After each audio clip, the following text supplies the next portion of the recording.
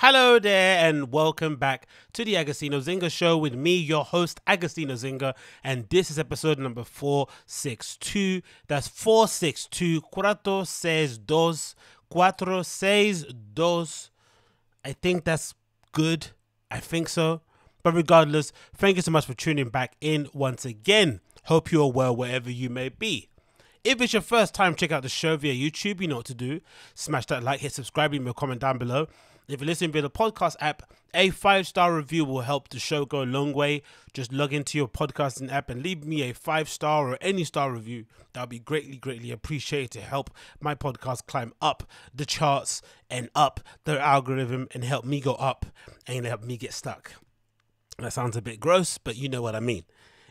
Anyway, jam-packed show for you today as per usual. Loads of stuff to get in on, loads of stuff to talk about. Oh yeah, I've got to say, as per usual, of course, if you want to support the Patreon, you can too at patreon.com/Agostinho for a little as $1, the equivalent of £1 per month. You get access to my bonus shows as well as my bonus content. So make sure you jump on there and do that. I've got movie reviews there. I've got bonus shows about stuff I rant about. You know, the good stuff over there.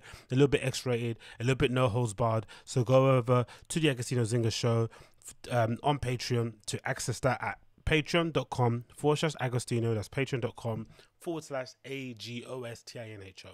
Get involved there today. Oh man, oh god. The day after losing a Europa League, the day after losing a Europa Cup final. And yeah man, I'm feeling a little bit interesting. Let me say interesting. Yeah, the day after losing a Europa League final is always a bit, you know, it hurts, right? It does hurt. But I have to be honest, man, like, it was sort of inevitable. As upset as I was yesterday, and now I've had some time to let the defeat marinate in my mind, it was somewhat inevitable that our season would end like this, especially considering how we went into the game. Right, our form was a bit all over the place. We weren't really playing great football. Our second in the league finish was a little bit deceptive. It was really and truly a false position. Anyone that's watched us play week in, week out will tell you that we don't play like the second best team in the Premier League. We might have some really great attacking talent, but in terms of how we play as a team, we don't necessarily play as a team that you would expect would be second in the league. We basically dropped into the Europa League because we were unable to get 3 points, I think, from like 5 games or something stupid like that. Or maybe 1 point, I forgot which one it was. Crazy amount in a pretty easy group. If I'm not mistaken, Istanbul went on to get relegated, I think, this season in the Turkish league, if I'm not mistaken. If not, they ended up really low in their given league. So it's not as if we have earned our place in Europa League. We ended up there because we weren't able to compete with the top teams in the Champions League. And I was one of the rare United fans that wasn't really excited about us going into the Europa League. I didn't really ascribe to this idea, oh, it's a trophy. Oli just needs one, doesn't matter which one it is. Especially considering of how well we started in the Champions League. It was really disappointing how we ended it and we basically got knocked out and then we had to go into Europa League. I'd much rather we just finish in our group 4th so we wouldn't have to go in there and just, concentrate on the league and actually making us play better football week in, week out. But hey, you can only dream. But then once you're in the Europa League, you actually want to win it, right? And considering the teams that were left, it just made sense. You would assume, considering the teams that were left, that we would maybe put our best foot forward in the final. You would assume so, innit? But that didn't actually happen for some odd reason. And the game was a little bit of a misnomer, to be honest. I've got a screenshot here from Google, and for some reason it has a match highlight recap of like 9 minutes, which I think is probably a little bit too long for the actual game itself. I don't even think it was a 9-minute. I don't know how they were able to get 9 minutes worth of highlights. Maybe a lot of it has to do with the penalties, but it was a pretty diabolical game. I think Unai Emery probably set up Villarreal very well. He just ensured that they were hard to beat. He just ensured that they were hard to break down. He basically sat deep, allowed us to have the ball on the wings. We couldn't really penetrate them and hurt them with our fullbacks. Luke Shaw is having a good season, but he's not exactly a rampaging fullback in a conventional sense. He's not going to take anybody on with dribbles. He kind of uses 1-2s and overlapping runs to get past his players, so that's not really going to punish them too tough. Then on the right hand side, you've got Aaron Wan-Bissaka, who just isn't good enough as an attacking fullback to play for Man United. The same reason why he's not good enough to play for England at the moment. We just have to kind of wake up to the fact that he's never going to improve his attacking output to a level that we need. He still can be a solid right back option. Maybe he's probably one of the better right wing backs that exist because he can bomb up and down and he's solid in a tackle. But in terms of being an actual conventional, well, in a modern day fullback that can get up and down the bar line, contribute to playing the midfield or tuck in the midfield when, you know, we're pushing people forward, he's not that guy. He just hasn't got the technical ability to do so on the ball. So Unai Emery's tactics were spot on. He allowed Luke Shaw and Aaron Wan-Bissaka, and I guess that was Rashford and Greenwood to get the ball in the wings. And then they will just end up doubling up on them, especially Greenwood and Rashford when they got on the ball. But they let Shaw and Aaron Wan-Bissaka kind of have the ball for a while. Then when we got the ball in the middle, they didn't basically harry and press us on the ball and ensure that our better players couldn't exactly turn and run at the defenders. I don't think Bruno Fernandes had a really particular good game, but again, he's not really the best player. He's not really a conventional number 10 in my head. I've always said I see Bruno Fernandes more as an 8. A kind of a box-to-boxy type of midfielder, action-packed. He doesn't have the... I'd assume... This makes sense. Putting Bruno Fernandes number 10, I would say, is equivalent to playing Frank Lampard number 10. He might be able to do it, but it doesn't necessarily bring out the best in his attributes. It's probably better to have those kind of players rampaging up and, you know, all around the pitch, basically. But then having somebody else that can play that number 10 role, that can kind of receive the ball in, you know, not much space, you know, use their body to turn and receive, dribble past players a little bit. You need somebody with good feet and stuff and dribbling abilities. And unfortunately, Bruno Fernandes just doesn't have that. It's not his fault, it just is the fact of the matter. So, of course, he'd had a poor game.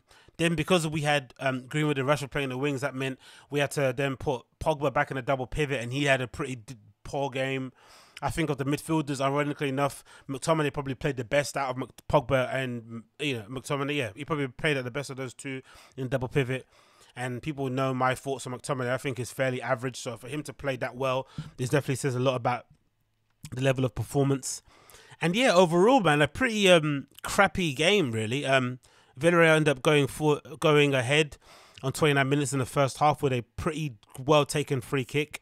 If I'm not mistaken, there was a couple mistakes leading up to that free kick, whether it was Eric Bailly giving away the ball or then Paul Pogba, which then led to the free kick. And the free kick itself, a lot of people are complaining about the defending from Lindelof, which I agree with. Lindelof isn't strong enough in the box, but you know you're gonna get with him. When it comes to one-on-one duels inside the box, he's always going to lose the battle. And again, he has the weird thing. You remember there was a time and place where people used to say Chris Smalling used to really struggle against really aggressive, physical black strikers. That would be like a common joke in the United forums. But I get the feeling with Lindelof, anybody that just gets physical with him, it doesn't really matter about stature. Anyone that kind of ruffles him and pulls his shirt and kind of gets in his space, he always kind of gets, you know, unsettled somewhat. And in the box, when Moreno sort of peeled off from him and was, you know, Lindelof was, you know, struggling to get in front of him to block the ball. By that time, it was too late. He just struggled really, really hard. But to be fair, the ball inside the box was superb. Like the shape in it, it's sort of bending into the area, fell exactly into the 5-yard box. And like I said to somebody I was talking to on Twitter, that was definitely a free kick that they practiced on the training ground. And then he saw after the game when Rio Ferdinand was analysing it, maybe in half-time actually, he pointed out that, you know, Moreno made a run from the outside. He looked kind of disinterested. And then I think one of the other players sort of gave him a signal. Then as he ran in to break the line, one of the other Villarreal players blocked our defenders, which then led Moreno kind of to, you know, saunter into the box unattended. And by the time Lindelof saw him, it was too late. The ball was already kind of on his foot, half volley, kind of finished it. And then we ended up getting back level second half with a pretty scrappy goal. We didn't really create much. We put good pressure on it, I think, in the second half. Like I said, people like Scott McTominay really stepped up. He had a couple of really good runs. And McTominay's another one too for me who I think maybe playing alongside a better DM or playing further up the pitch. I've always said I think in front of goal, he probably seems like a really good option to have. He has obviously a good strike on him, can get in the air really well, he's big, he's physical, but he's not a deep lining playmaker. He can't play that role. He might be able to spray a couple, you know, 20-yard balls here and there, but in terms of having the passing range and the vision and the directness to kind of break the lines and stuff, he just doesn't have it with his passing. So I'd much rather actually have him playing further up again. But again, that would require our coach having the ability to recognize a player's strengths and create a system that brings out the best in them. Because I don't think you should really be playing McTominay that deep and expecting him to kind of dictate the game. He's not. But when McTominay kind of took responsibility and picked up the ball and started doing some runs, he looked superb, man. He was really, really good. Couple of good dribbles that kind of alleviated some pressure, got us up the pitch a little bit more. But in terms of creating some chances outside the box or in front of their goal, non-existent. Bruno Fernandes was terrible. Again, like I said, this probably isn't a game for him. As soon as the team sits deep and limits space, people like Bruno Fernandes don't really succeed. He does that thing as well, which I've noticed where, you know that quick pass that he does where he gets it and just passes it straight away? I've kind of come to the realization that it might be mostly due to the fact that he's not very press resistant, doesn't really have great pace and can't really dribble that well, right? So because of that, when the ball comes to him, he doesn't want to get tackled and dispossessed. So he's automatically looking for someone to offload the ball to. So it's not even like a system. It's not even a way of playing that where he's, trying to craft and engineer the best possible chance. He just wants to get the ball out from his feet so that he can move to space and then get it back again. Do you know that regard? So it's a little bit deceptive, the kind of balls that he does straight away around the corner. And usually they don't work. They're usually pretty horrible, those balls as well. And yesterday was a good example of it. Paul Pogba was a pretty diabolical too. Gave away the ball a few times, looked languid in possession. Maybe it was a position he was playing. Maybe it was just him stepping up again. Not so good. And Greenwood, Rashford was terrible. Probably one of his worst games in a while. But if you watch United, you'll know that he plays like that all the time. But more often than not, he gets an assist and a goal and no one really says anything. But Rashford is pretty gash when it comes to playing out on a wing. Dribbling, he had no joy against, was it Jose Foyt, whatever his name is, from Spurs that they've got on loan, who ended up looking like he had a concussion. He was bleeding from his nose. He had a tampon up his nose, and he still pocketed Rashford the entire game. Of course, Greenwood didn't have any joy either on his side. He had a couple of good runs, but not much either. And then, of course, Cavani was feeding on absolute scraps. He had a one chance where Luke Shaw cut into the area. Looked like he was going to cross it, but he's actually just short. And he tried to divert the header back into the goal. Just horrendous. And mostly, I would say, we always go into games, right, like that, mostly with the idea or mostly with the impression that the only way we're actually going to win is if our better players turn up. And I just don't think that's a good long-term strategy. I don't think Manchester United should be relying on the 6 players they have at front to really make something out of nothing for us to get back into a game. We don't start off games well. We don't play good football. We don't sustain actual meaningful attack. We keep the ball for keeping the ball's sake. We don't play out the back with any sort of system and idea of what we're doing. It's just a shocking state of events. And one of the things that kind of annoyed me that doesn't make any sense really in the large scheme of things is bringing Harry Maguire and having him included in the squad numbers, in the squad. Why was that needed? That's maybe a sign of just how far back we are in terms of a top team. Top teams don't do that. You have to be ruthless. If he's injured and he can't play, just leave him at home. Or allow him to travel with the team as, like, I don't know, whatever it may be. Maybe because it was COVID restrictions, they wanted him to be with the team in case we did lift the trophy. But that's what it is to be in the top team. Sometimes you can't attend the trophy situation because you're injured. But then someone else takes your space in the squad. Why is he even there? It doesn't make any sense. Like, he's a cheerleader on the bench just to kind of G the boys up. Like, really strange. When it comes to the lineup, I didn't really have any questions towards the players that Ole Solskjaer picked in the end. I thought it was a fairly full-strength team. If anything, maybe Twanzebe could say he was unlucky to not start, but again, I'm not too sure. Van der Beek was never going to start, even though he played really well in his previous game. It was never going to happen. For some reason, Ole Gunnar Solskjaer doesn't rate him. Or for some reason, Ole Solskjaer has this thing where if you're his favourite and he picks you, you're just going to keep picking those guys and that's it. So his rotation is pretty diabolical. So then when it comes to the time where you need to actually include these players, they don't have any rhythm, they don't have any form, they don't have any confidence to actually step in and do a job for you. They don't have it. So that wasn't ever going to happen. So the team sort of picked itself in a way. If anything, then maybe I would have been a bit more, ruthless and taken off Rashford at half-time because he was getting absolutely no love on his side, whether it was just his inability to actually dribble past his defender or the defenders really being on game. That wasn't really happening. And then, of course, Greenwood wasn't really affecting the game either on his side. So maybe a rejigging of the players on the pitch, maybe including Ahmad and James, two players that obviously Solskjaer bought and has a lot of confidence in. Maybe playing them instead would have actually worked better. I don't know, man. But whatever we did wasn't necessarily great. I always had the feeling that Villarreal, even though they had less talented players, had a better system than us. They have a better way of playing. I thought as well, if they had, I always imagined that if Villarreal had the same level of possession that we had and kind of quote unquote threats to the goal, they would have probably ended up scoring more often than we would have ended up scoring. They just had a system that worked for them. Like even the free kick, they clearly had devised a route where they said, you know what, most likely Man United are going to have most possession of the ball mostly. I think if you look at the stats, let's see if we can see the stats here. They probably knew we were going to have more possession of the ball. Right here, look at that possession. 61% to Villarreal's 39%. And usually when you're playing a Spanish team and you're a UK side, usually it's never like this. Usually the Spanish teams always have really good possession. So for us to have all that possession is definitely partly due to the way we play, and obviously Villarreal allowing us to have the ball. So clearly they had a system in place, a tactics in place where they said, hey, we're going to let them have the ball, and if we get a set piece, we're going to make it count. And they did with the set piece that they had. They had another one actually that they did a little bit of a routine with that didn't actually go off well, but you could clearly see that they were banking on counter-attacks and set pieces to actually get some goals. And look at even the passing stats. Villarreal 4-5-1 to our 6-9-2. You could definitely see who was kind of trying to play football with passing and, you know, possession based, and who was actually trying to affect the game in decisive moments, right, when it comes to free kicks and set pieces and all that malarkey and counter attack. So I don't know, man. I think going forward with the future, I've never really been a big fan of Ole. I've always thought he was a pretty average coach. I think this is a good example of it. Unfortunately, we're in this position now as United fans where you kind of have to come to a realization where you have to say to yourself, do you honestly think our quality of football will improve if Ole Solskjaer is given a blank checkbook and let to sign whoever he wants to sign? Because I don't think so. I don't think if you put Ole as a manager of Man City that they win the league. I think he's that bad of a coach that they don't win the league.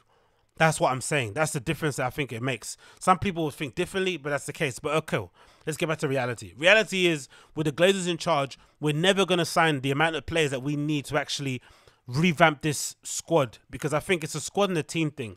There are players currently playing in that team at the moment who probably don't have no business wearing the Man United shirt at all.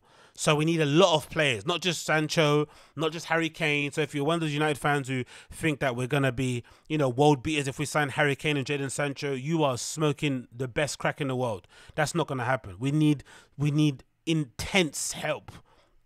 We need help from the start to the bottom, from the boardroom to the training ground. We need to revamp everything. Ollie's coaching, like if he stays there long term, he needs to look at the people that he has on his coaching stuff. Like, we need to really level up. When it comes to, remember Gary Neville saying we need the best in class, and then we ended up getting a flipping John Burfu, whoever his fucking name is, to be the director of football, who's been there since David Moyes' time at the club, right? To then be the, you know, our first director of football, whatever it may be, whatever his role is, with his assistant being flipping Darren Fletcher, who's got absolutely no experience in the role.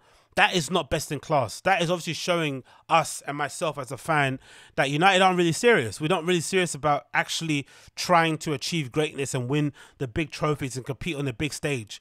And we know that now because we tried to enter the European Super League with the players that we have currently now in that team. We wanted to enter the European Super League playing the way we played now, losing to Villarreal in the Europa League final. That's how we went to enter the European Super League. Just imagine. Just imagine. Imagine.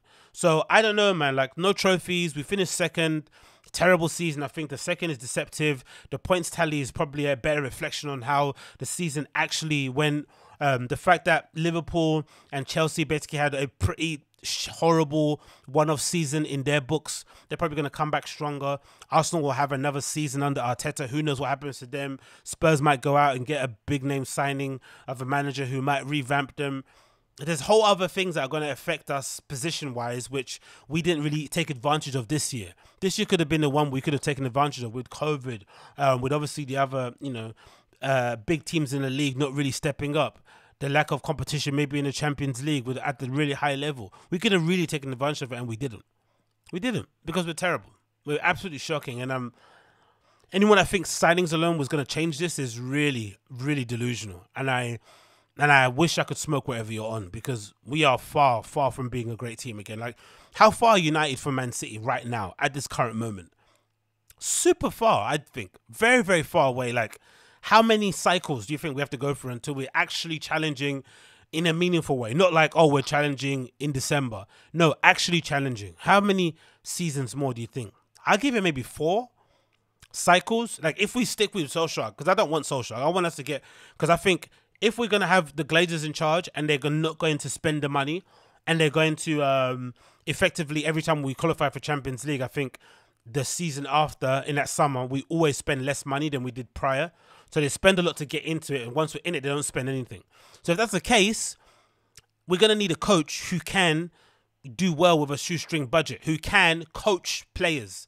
Maybe a modern-day version of what Van Gaal was trying to do. Maybe more expansive. That's what we need as United. We just need that at the moment, because we don't have owners that are willing to heavily invest in a team like all the other big teams are. It's not going to happen. We're not going to sign players at a level that Chelsea do. We're not going to have 2 players for every position like Man City do. It's not going to happen. It isn't. The Glazers have proved it over time. Couple of marquee signings to appease the fans, to stop the protests. But overall, we're not going to be those teams that go out and sign 4, 6, 7 quality players. It's not going to happen. We're going to sign a couple of marquee signings.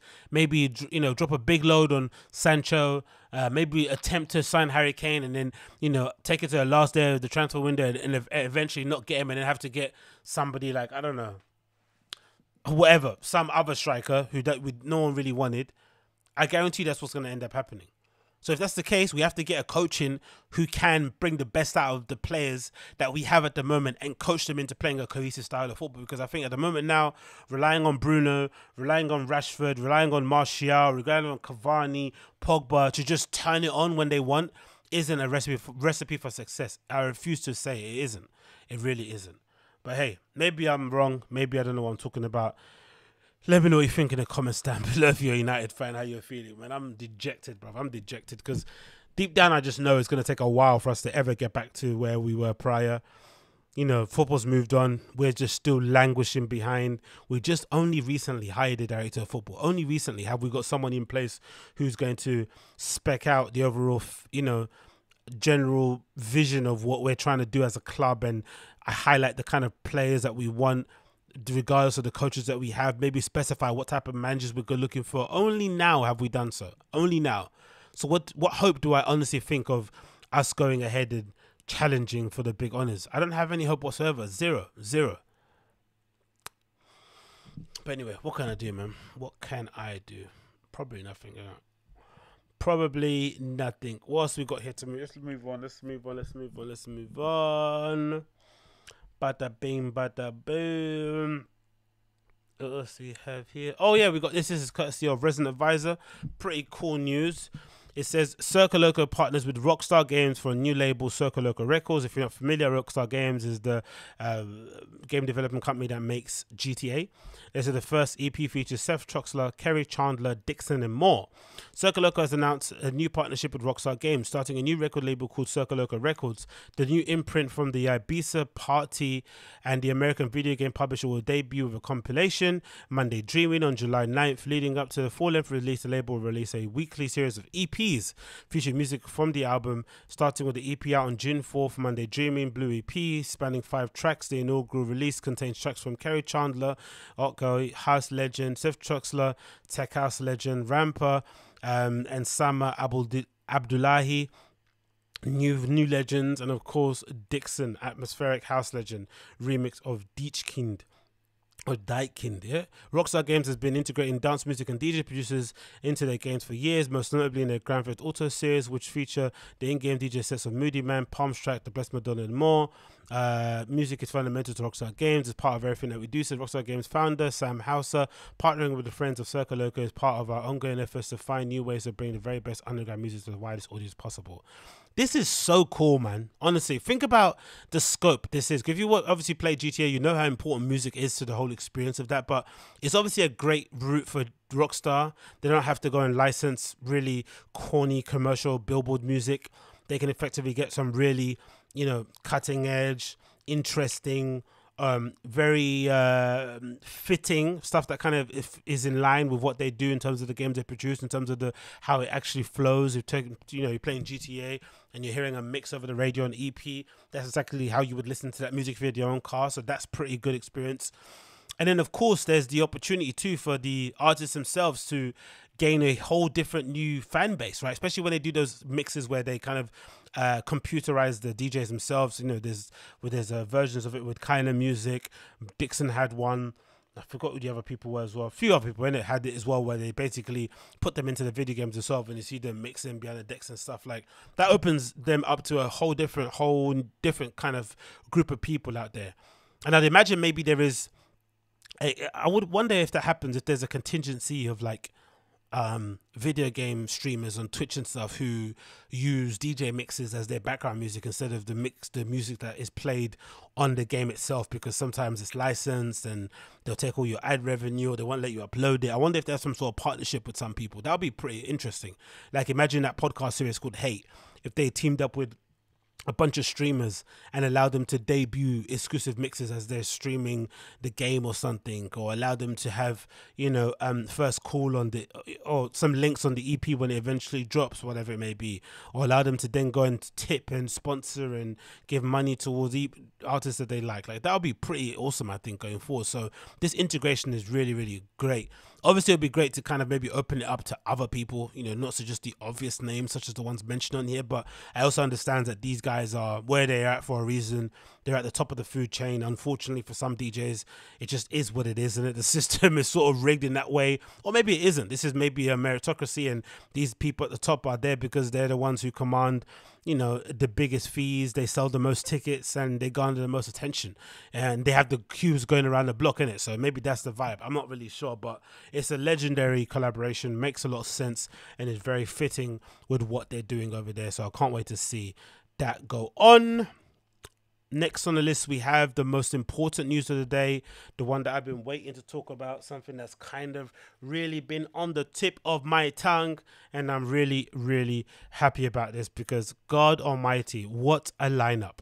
Primavera Sound have announced their lineup for the 2022 festival, which has been postponed 2 years in a row now, from what if I'm not mistaken, right? Obviously, due to COVID and stuff, there was this understanding or hope that it would go through this year with the trial run that they did, where they had basically people coming through at the Primavera site, if I'm not mistaken. Maybe it was Sona, but regardless, someone that does Sona and Primavera did this festival, a trial run where they had people go to the festival sans mask, and it was pretty successful, no positive tests and all that malarkey, and people were hoping, hey, they're going to put the festival on this year. But I'm assuming logistically, it just didn't make any sense rushing it, so they postponed it again for the second time to 2022. So there's a bit of a wait in terms of going there yourself, but God almighty, what a lineup. So this is news from Primavera Sound. It says Alegria Primavera Sound presents the best lineup in its history for an extended edition of its 2022 in Barcelona and Sant Adria de Besos. Sant Adria de Besos, right? Or de Besos. I think it's anyway, come in. Zoom in. The lineup of Primavera Sound 2022 Barcelona Santa Andrea is not only the best in our history, it is also the biggest. It's the most eclectic, the most impressive, and the most stellar, the most Primavera, the one that needs the most time to unleash in all its uniqueness, as revealed today through a majestic ad by Cupra on June 2nd, 2022. An edition will start that will absolutely be historic because it's something that we've never seen before. An 11-day urban festival with an exceptional lineup in which the whole city will be involved, with 6 days in Parc de la Forum, plus a party on the beach at Sant Adria de Besos. The 4 days in the venues of Barcelona, an extraordinary edition that is explained by the combination of the 2 years without a festival that we've had to face, and the desire to celebrate the 20th anniversary of Primavera Sound as it deserves to be celebrated. It's made up of over 413 artists who will offer over 500 performances throughout the festival. Most of them perform only once, but some will perform twice, and even more shared over 2 weekends in Primavera La Quieta. Ciudad, or wherever you say that. We must clarify the lineup is not yet complete, and more artists will be added soon. Once again, the lineup for the Primavera Sound Barcelona will be gender equal, in line with the festival's public commitment to, and will of course reflect the entire color palette of the contemporary music, uniting the legends of music with the sensations of the moment, and extreme metal with reggaeton, references of disciplines, blah blah blah. So the lineup itself, it is stacked, stacked, stacked, stacked, stacked, absolutely stacked, right? Incredible. So the flyer itself is a bit confusing. It's a bit hard to read and stuff, graphic design wise, you know, it's a little bit of a trip. But when you zoom in, oh God, when you zoom in. So obviously they've got all the dates listed on here. They've got the first weekend, June 2nd to 4th. The second weekend, 9th of June to the 11th of June. And of course, some extra dates there for the 12th with some DJs. But let's go from the top to bottom, right? It is amazing. Maybe one of the best lineups I've seen for Primavera. And again, I've mentioned it prior, but Primavera is probably easily one of my favorite festivals out there. It may be the most well-rounded. Obviously going to Barcelona, one of the best cities in Europe during June, during the summer, you know, super nice weather, great food, great bars, great culture. There's a beach there. You really can't make it up in it. It's a really perfect venue. So headliners for June 2nd, we've got Massive Attack, Pavement, Tame Impala. Then, you know, we also got supporting 100 Gex, Bad Girl, Black Lips, Black Midi, Tangana, Charlie XCX, opening up, Cigarettes After Sex, Dinosaur Jr., DJ Shadow, Girl in Red, Honey D. John, Casey Musgraves, Kelani, Kim Gordon, Mabel, big up Mabel, Maria del Mar Bonnet, Sarah Van Eaton, Yo La Tengo. And then continuing on, we got Alfred Deutsch, Big Frida, Call Super back to back with Shanti Celeste, Carista, Carla, DJ Frey, Faye Webster, Hannah Diamond, John Selly, Jesus Christ, Shy Girl, Soto, the Armad, VTSS Live. Okay, she's playing live. Interested to see her. Interested to what she's going to do there. Then we got, of course, third, we got Beck and the National and the Strokes. Just imagine as headliners what that's going to be like. Hearing Beck, the National and the Strokes playing in Primavera. It's going to be a vibe, mate. Oh, my God.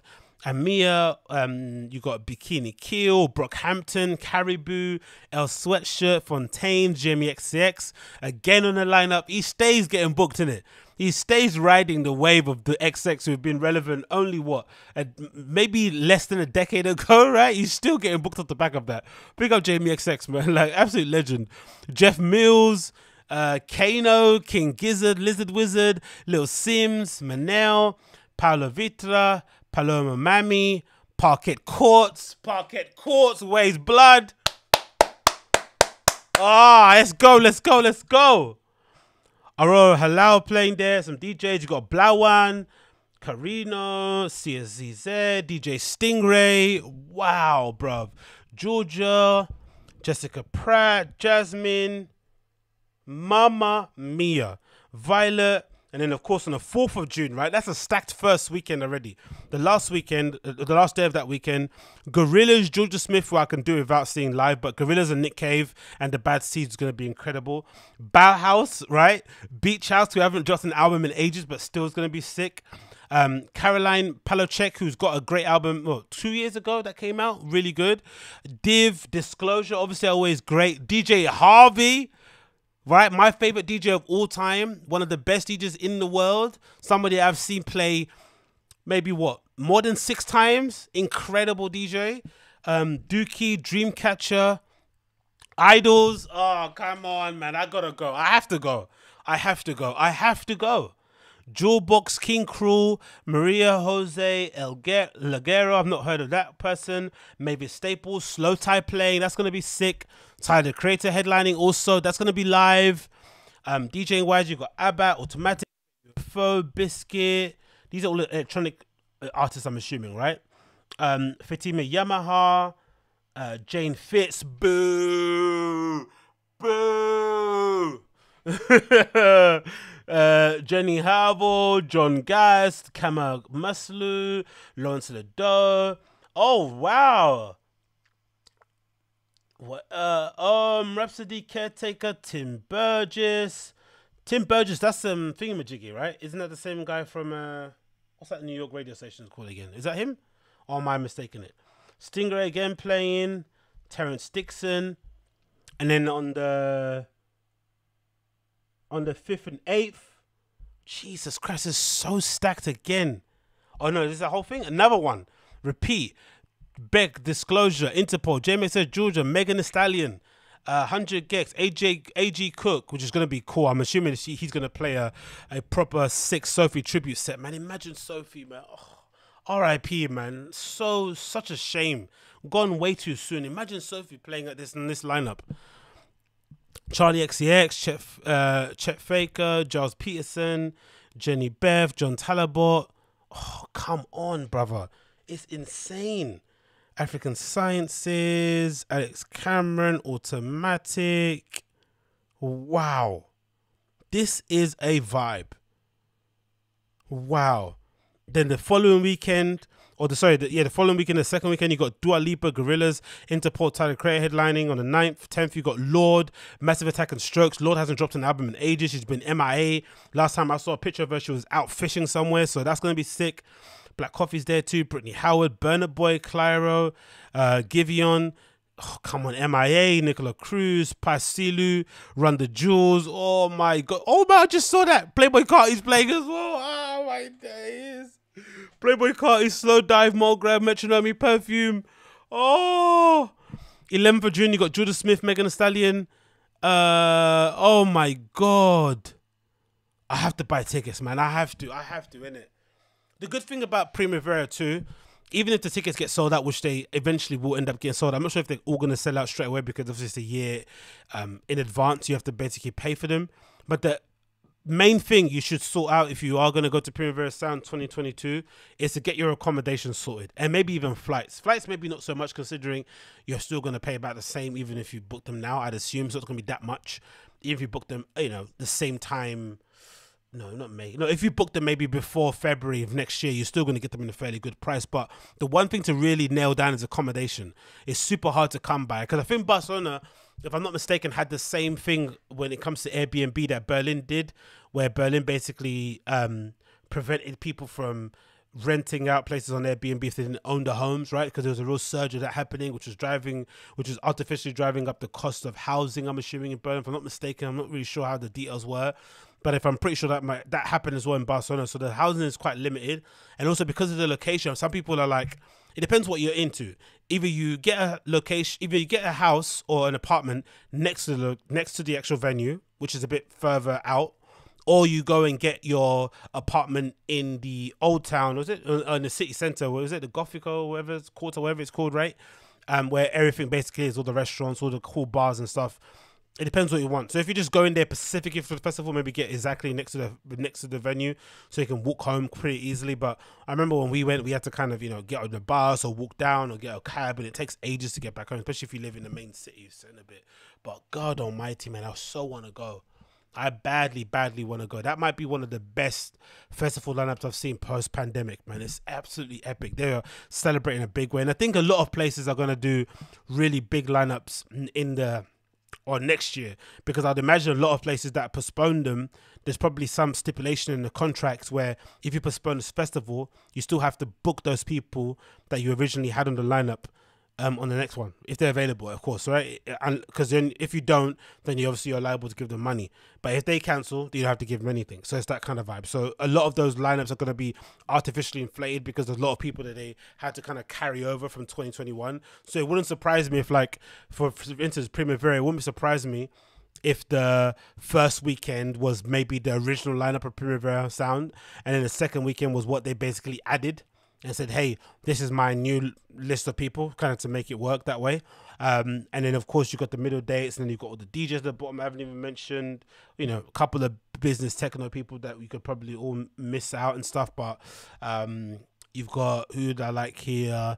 You've got, obviously, Hector Oaks, Nicola Cruz, Anika Kunst and Malika, but the rest of them you can kind of count out. Who cares about seeing Peggy who plays somewhere, like, come on.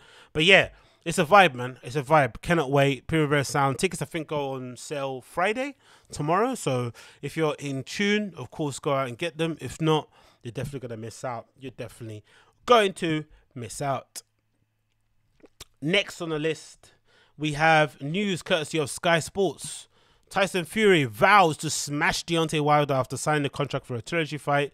It says here, Tyson Fury has vowed to smash Deontay Wilder. Britain's WBC champion was ordered by an arbitration court to face Wilder next, disrupting plans for the undisputed world title clash against Joshua. And Fury has now officially agreed to a trilogy fight, which is quite funny, isn't it? Yeah. Somehow, I don't know why they thought it was a good idea, especially if they knew what the contract was saying. Tyson Fury's team and Anthony Joshua's team thought it best to just, leapfrog over Deontay Wilder and organize their own fight, because obviously they're meant to be they've meant to fight for a long time, but it never got organized, and they kind of finally, after all the bickering online, they put pen to paper. But then I guess Wilder has always kind of taken the loss against Tyson Fury, really badly. He hasn't really accepted the circumstances around it. He's made every excuse under the book, whether it's to do with his costume, alleging Tyson Fury has stuff in his gloves. But regardless of the fact, he still, to this day, is kind of, resistant to being a kind of gracious loser. He's definitely in his head made this idea that he didn't lose, circumstances made him lose, right? But he didn't lose to a better man. He still thinks he's got a chance of winning it. And I guess in the original contract, they had some sort of stipulation that basically said they could have a trilogy fight.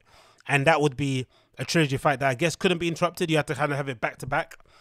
And but people just assumed because Tyson Fury smashed him so much that he was just going to step aside. But I guess, Wilder definitely thinks he can win, which I don't necessarily think is true. I think we've seen the best of Wilder. I think in terms of his power, it's going to be, obviously it's a freaky power that he has in terms of being able to knock people out and turn the lights off. But in terms of actually being able to box and stand behind his jab, he just doesn't have that discipline or that patience to do so. But I have seen footage of him training recently, and he does look pretty good. He does look pretty boring. He does look pretty methodical and pretty much like what you would say a conventional boxer looks like. Whether or not he can implement that into his actual fights and not get sort of rush of blood and kind of come out with his arms by his side and throwing, big looping right hands or whatever it may be and uppercuts and stuff is another thing.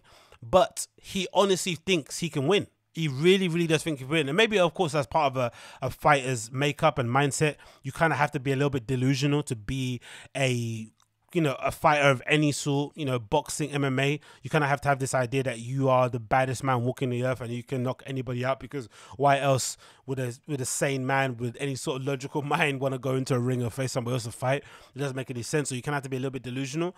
But from seeing what we saw Tyson Fury in that ring against Deontay Wilder, it's not really looking optimistic. It's not really looking, the odds of Wilder winning aren't really high, are they, if you think about it? Well, they're not good odds anyway. That's what you would say. So it says here, Fury had stopped Wilder in the 7th round to claim a WBC belt last February, but Alabama man activated the clause for a return, and they will resume their heated rivalry this summer. Jesus Christ, it's gonna be wicked. Said Wilder, this contract is signed. Told Top Rank personal team, you're getting smashed. When I say smashed, I mean smash, smash, bang. You're getting knocked out. End of 1 round. You're going. I've got your soul, your mojo, everything. Which is obviously a big deal because of how he smashed him. But it would just be like boxing, right? It would just be like fighting for Wilder to go in there and knock Fury out because of the arrogance that they had as a team that think that they could just leapfrog him. Okay, you beat the guy, but at least discuss it with him first and find out if he wants to step aside. But the fact that they just publicly went ahead with the match between Fury and thought Wilder was just going to step aside, it would just, karmically, you just know Wilder's just going to come in, smoke Fury, reject any sort of rematch with Fury, walk off to the sunset and say, I'm the baddest man on the planet, and then go and knock out Joshua. You know that's going to end up happening, innit? You know it. And if there's one person who you'd think, this is maybe a weird thing to say, if there's a person who you'd think Joshua would probably be able to beat in a boxing match, it would be Tyson Fury. Like boxing to boxing, people still think maybe Fury's better. But when it comes to a one-off fight against Wilder, it's the flip of a coin. What happened? I can still see Wilder kind of, landing some killer blow and, discombobulating Joshua and having him wobbling and stuff, right? I can still see that happening. So it's probably the worst scenario ever for Wilder to win this rematch, but I can definitely envision it happening. He says, you're getting smashed. When I say smash, I mean smash, bang, gun. You're getting knocked out in round 1. End of. I've got your soul, I've got your mojo, everything. Unified champion Joshua must overcome Alexander Usyk to preserve a postponed fight against Fury to decide who's #1 Fury fighter. So there's so much riding on this, right? Joshua has to beat Usyk. If he doesn't beat Usyk, then he doesn't face Fury. But Fury also has to beat Wilder. The WBO has ordered Joshua to defend his bout against mandatory challenger Usyk, issuing a 10-day period to strike a deal before the purse bids are called. According to my knowledge, AJ is ready to take the challenge. Usyk's promoter Alexander Krusuk told the Sky Sports it may happen anywhere, including Wembley, but yet no serious venue commitments have been made. The Usyk fight is expected to be staged in August, with Joshua and Fury promoters hoping to reschedule the undisputed bout in December. Wow, they're really trying to bang this out this year, innit? They want to get that fight out the way in July, and then their defenses or the rematches in terms of Fury's case, and then fight each other in December. Quick turnarounds, isn't it? Quick turnaround. So let's see what happens, man. But again, it wouldn't surprise me if Wilder ends up winning this rematch. It really wouldn't surprise me. It really wouldn't surprise me at all. Next on the list, we have this pretty interesting article courtesy of Business Insider, with the CEO of Shopify, who said some things that I kind of resonate with, especially coming from a startup background and working in companies, large and small, and corporations. I've worked in places where there's 5 people, a place where I'm the 20th hire, a place where I'm a team, where I'm in a building full of, of 500 people and a team of 100 people, where I'm very insignificant. I've worked in all types of places, right? Big, small, retail, bars, all the malarkey in between. So I've got a good handle on kind of, what some of the most annoying things are in the whole startup land. And one of the more annoying things working within startups is this idea that they have where you're all some sort of family, right? Where you're not just working a job, or you're not kind of, what the CEO of Spotify said here, the CEO of Shopify said here, where it's more sort of a sports team that he kind of wants to imbue in his company. But most companies want you, in order to be committed to what they do and to go the extra mile, they kind of put this idea out there, this notion that you're somehow some kind of family, when you're obviously not. You're there primarily because you want to exchange your time for money. But secondly, of course, if you can find a place that aligns with your, with your ambitions, with your goals in life, maybe your interests, that's also a bonus. But but the main deciding factor is this idea that you're willing to exchange your time for money. But then the most effective way to kind of empower, I think, your employees to get them to do the extra mile is to treat them more like a sports team, as opposed to this idea that they're a family. Because with a sports team, it's not like you are, you're in love with the team you play for. You're a professional, so you do your best job, but you want to do your best job so that you can be the best teammate for the people that you're in a team with. Do you understand? So you kind of want to put your best foot forward, because if I do my bit, that's going to make the person next to me job easier, which is going to make that person's job easier. It's kind of like a domino effect. That's kind of how you want to rally the troops, as opposed to a family. Like there's a family which you don't have any, option to be born into. You kind of have to love unconditionally. That is not what happens in a company at all. And there's some weird rules that they have in startups, so they always do that. Anytime you go to a startup and they have a oddly too stocked kitchen, with all the best snacks in the world, they have an amazing game room, they have all the best sort of like, end of week parties and quarterly meetings. You have to really, really be cautious, because usually if they're spending too much time getting all those extracurricular stuff right, it's usually kind of a way to mask over some of the day-to-day hassles that you're going to have working in a place like that, whether it comes to them not paying you on time, whether it comes to your role being a little bit vague and not having set KPIs keep moving, and the bar of entry keeps going up and down. Like, there are some definitely red flags out there if you start in a startup and there's too many snacks and snooker tables and people around playing happy sack in the flipping patio and stuff. It's always a red flag in my experience. So it's really great to hear the Shopify CEO say the following, courtesy of Business Insider. He said, read the essay Shopify's CEO sent to managers to remind them they're a sports team, not a family. It shows a growing tension between leaders and employees in a corporate world. It says, over the past year or so, a debate over the role that companies should play in its employees' lives has played out in the corporate world. While some workers have high expectations for how their employers should be engaging when it comes to social issues, companies are sorting through how to best respond while staying focused on their business, which is the main thing. All the social justice stuff you can do in your own time, right? But the main thing is for you to contribute to the bottom line of this company, to make sure the lights are on so that you can get paid. right? And of course, if it aligns with your passions and your goals in life, cool. But this whole imbuing politics and, you know, treating it like a family, an extension of your home, it's not the thing. You go, you do your job, you be professional, and you go home, and you do it again and again and again and again. You turn up, you turn up, you turn up, you turn up, but not because they're your family, because they're your sports team. Continues. This has been heightened by the COVID-19 pandemic, which for many has blurred the lines between work and life. In January, a group of more than 400 Google employees announced that they had formed a union that would focus on ethical issues and create a structure for work activism. In September, Coinbase CEO Brian Armstrong wrote a letter that said the company would not engage in societal issues. Great. Unrelated to our core mission, because we believe that impact only comes with focus, 100%. Singular focus and singular drive, especially in a company, is one of the most satisfying things to see. When you start at a place and you see the founder has his head screwed on and has a great management team, and everyone you're working with and your little team as well knows what they're doing and they're driven and know what to do. It's so unique. It doesn't happen a lot because sometimes there's a lot of losers and, you know, kind of, you know, crappy players that are in your team together with you. But sometimes you can join a company where everyone is just such a killer. It makes working so much easier, and it makes you achieving your goals and your targets that much more sweeter. It really, really does. And in that way, if your manager then goes, hey, here's my card, go to the bar in the corner and have a couple of rounds on me, that pint is so much more sweeter than your manager inviting you to go to Miami and stuff, all this glitzy stuff. Like, that glitzy stuff usually is a mask for crappy practices day to day. But sometimes just having the ability to order a pizza after hitting your target on a Friday is much sweeter than go doing these extravagant, things where you go, you know, on these flipping hikes and stuff. It's just unnecessary, in my opinion. Super, super unnecessary.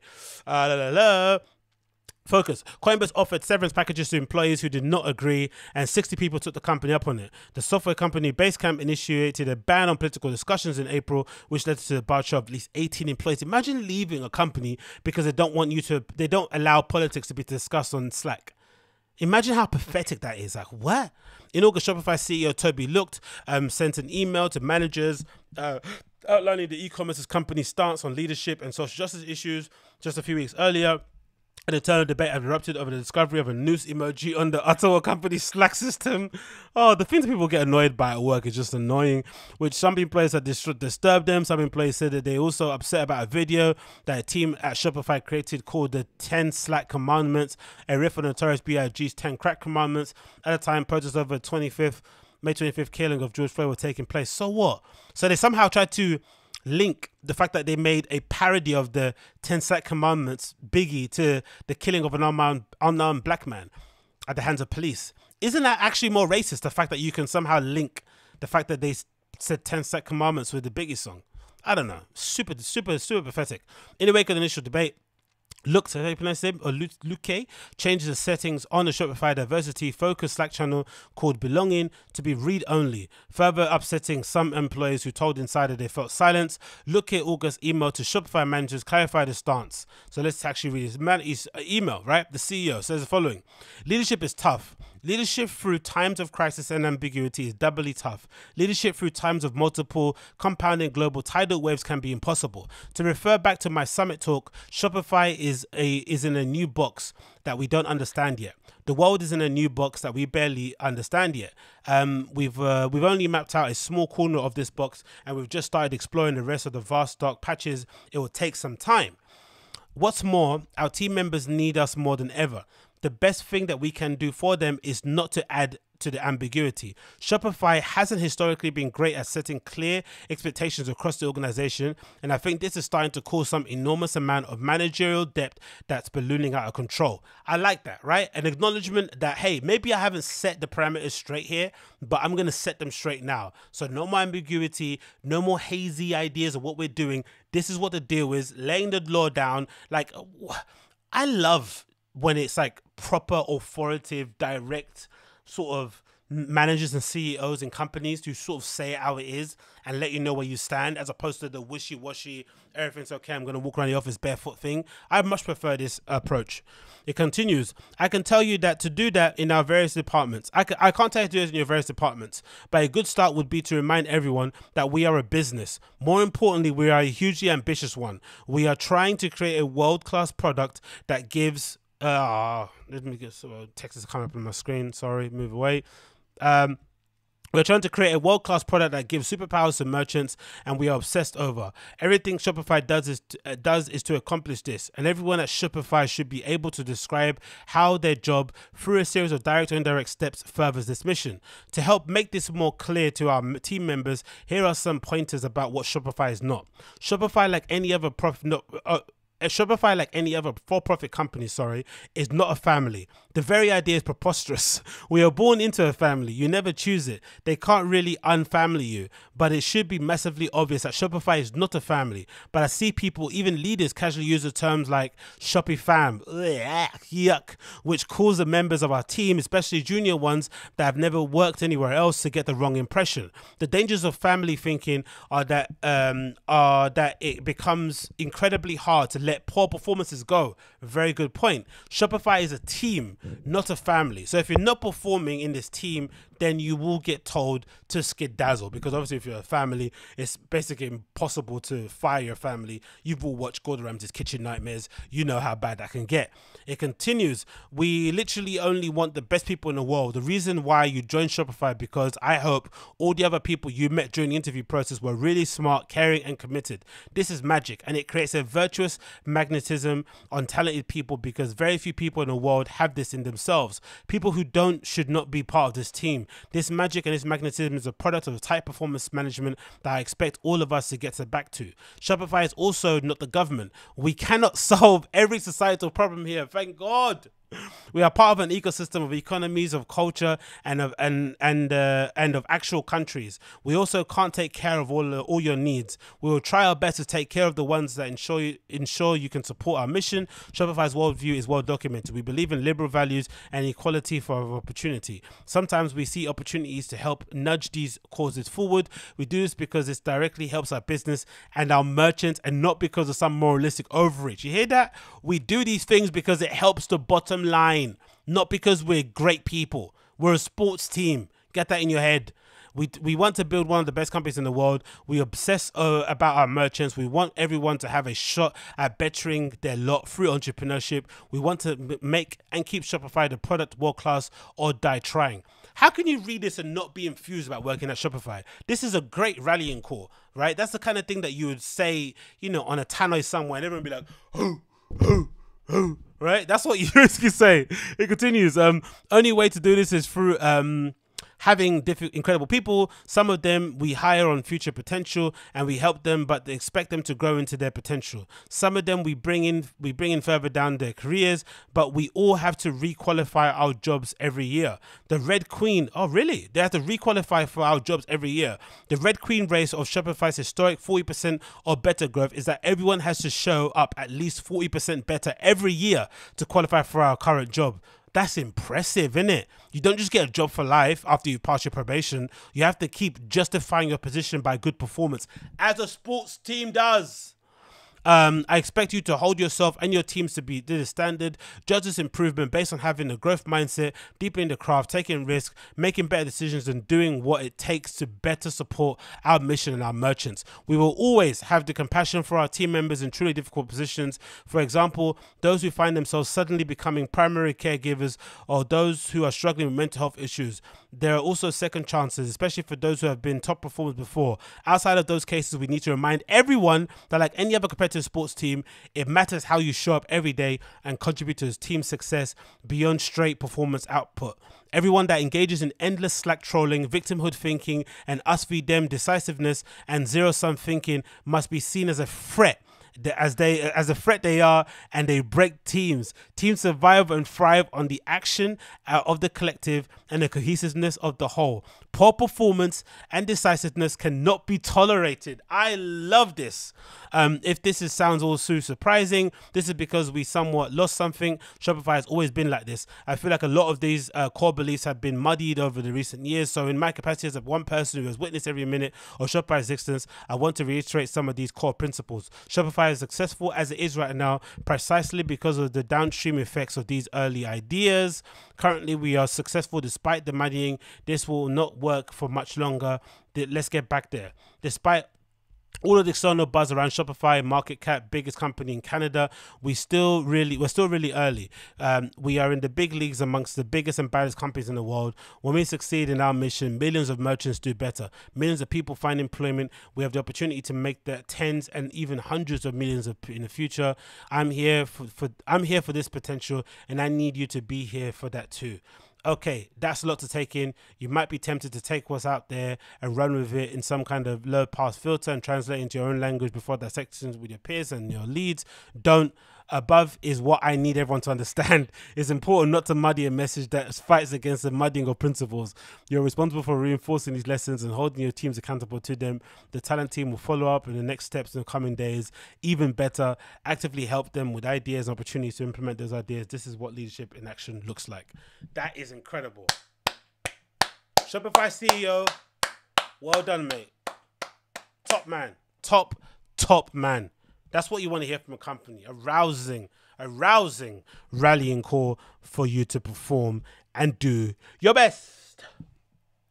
Next on the list here, what else do we have? Is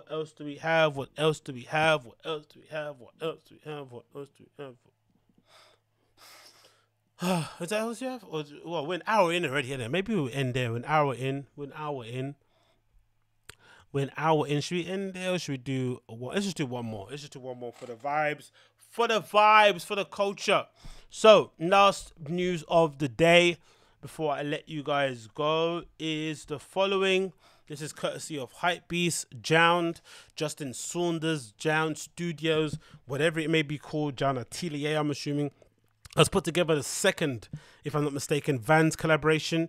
They've now decided to go with a skate mid, which I'm a little bit underwhelmed by, to be completely honest. It's not my favorite model that Vans have out there. Obviously, this is coming from the success of their Vans Old School, which was one of their better collaborations I've seen in recent years. One of the maybe the best recent Vans collaboration, especially considering how much they go for on StockX. I think everyone else thought the same as I did as well. So they decided to update the silhouette and go with the Vans skate mid. I'm not really a fan of the model, like I said. I think the shape is a bit odd, doesn't really look that great on feet.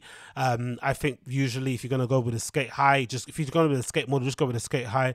The mid is a bit of a misnomer. And if you're going to go with this shape, I think a half cab or a chucker works better. What's happened to chuckers, by the way? Why don't people make collaborations with chuckers anymore? They were probably one of the most often used shapes in terms of collaborations outside of Supreme. Obviously they did loads of Vans chuckers, but it seems that no one does chuckers anymore. Wonder if it's to do with Vans phasing out that model, if it's to do with the consumers maybe not buying it as much, which I don't agree with, because I think loads of people buy Vans chuckers out there. But I'm a big fan of Vans chuckers. They're maybe one of my favorite models outside of the half cab, but this is fairly great in terms of colorways. I like the all black, obviously, with the white sole. You've got the sort of khaki slate colorway, then you've got the classic olive, I'd say, from JJJJound. That's what you basically know them for, with the contrasting laces on there. So fairly decent looks here. Let's see if they've got any more information. It's been just over 4 years, really, since the mysterious but popular imprint JJJJound kicked off his footwear collaboration with Vans with a trio of old school texts. It's 4 years ago. I didn't know that. All of which now find themselves priced over 1,000 on a secondary market, following the similar projects. Imagine paying 1K for a pair of Vans Old Schools. Woo-hoo-hoo-hoo-hoo. Let me actually see what they like. JJJJound Vans, because they're going for 1K on StockX. That is wild, brother. Absolutely wild. 1K. The best color, of course, is the green or the brown. Actually, the brown's pretty tight as well. The brown definitely looks quite old school and pretty, especially when it's got the little old school hang tag on it too. With the I think it's got a JJJJound logo on it as well on the outside, if I'm not mistaken. I'm not sure if there's much iconography or branding on them, or maybe there's one on the tongue. It shouldn't matter really, but if you're gonna pay the 1K on resale, you'd want a little bit of a, you want some embossing or something on the side there. So yeah, this is the green pair currently on StockX. What does it go for here? It doesn't really have a price in my size, it looks like, does it? Oh, why is that? It's gone off screen there, but I think it was 1,000. Let's see if it loaded up. Come on, hurry up. Oh, that's why. For some reason it did that. Come on, go away. Come on, where are you? It's so hard. There you go. Okay, cool. So, not really have a price on these at the moment, But what we have is these.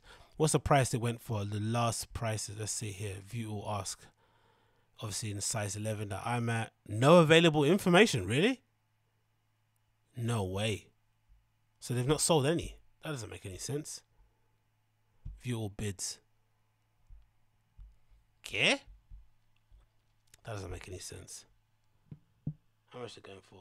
Bid, view. Yeah, let's go US all. Okay, you can get a size, view available sales.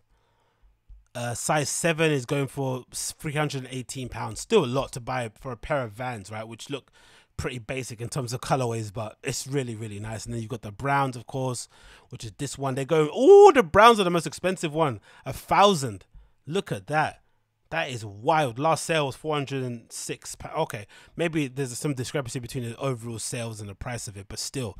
Yeah, let's go back to the text. It says here, following the photo projects with the likes of New Balance and Reebok, the brand helmed by Justin Saunders appears to be reuniting with the Anaheim-based skate label as it teases forthcoming skate mid capsule. That's another thing too that I like what they're doing, similar to what Hiroshi Fujiwara, my idol, does, where he collaborates with various brands, right? I like this idea that he's basically done some, because I'm assuming if Jound tries to do a Nike collaboration, they're going to want him to sign an exclusivity deal, which is annoying.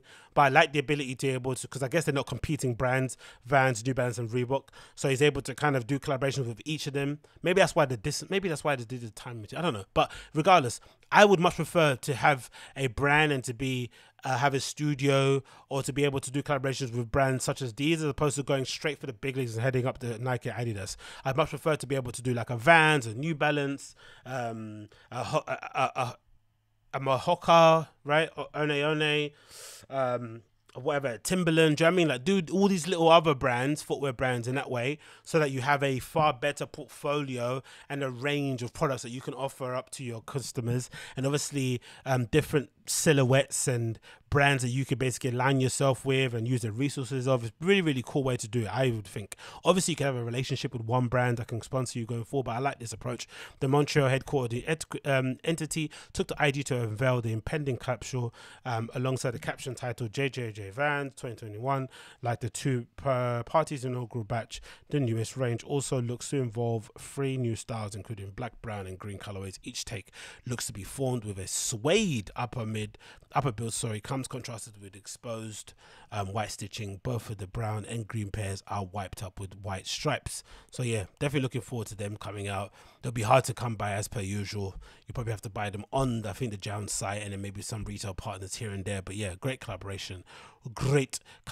Just a shame about the model. Would prefer to have seen him in the Chaka, or like I said, a skate high, just to be classic. But hey, I guess you have to kind of break in new models. Maybe that means that maybe this is an indication we're going to see loads more collaborations, because whenever they re-debut or kind of, you know, bring back models that they've tried to break into a market but it's not really popped off, they always link up with a brand, and then you see a whole avalanche of other collaborations come through too. Oh, look what they did the laces, they did the thing that I love, look, the detail that I love. Over on the left hand side, right? Something that only a sneakerhead will give a shit about. But that lace there, you see this bit, this over on that bit on the left hand side, and then on the right foot over on the right side. Oh, it's such a simple detail, but that would make all the difference for me in terms of purchasing them. It really does. I hate product shots where they just leave the laces like they come in the factory. Relace your shoes. Make the effort, man, and stop taking pictures of trainers with pinrolls all the time everywhere, and people like balancing on things and about to fly. It's just annoying. Sneaker photography is probably some of the worst photography that ever exists out there. It's probably worse than maybe those, you know, those Facebook studios that people go to. You know, the ones where the girls they sit like in a circle. Like, you know what I mean? Like, it's so horrendous. But yeah, this is so much better.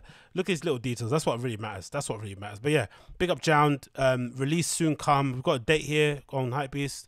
No idea what the date is. Check back to find out. So yeah, keep your ear to the ground.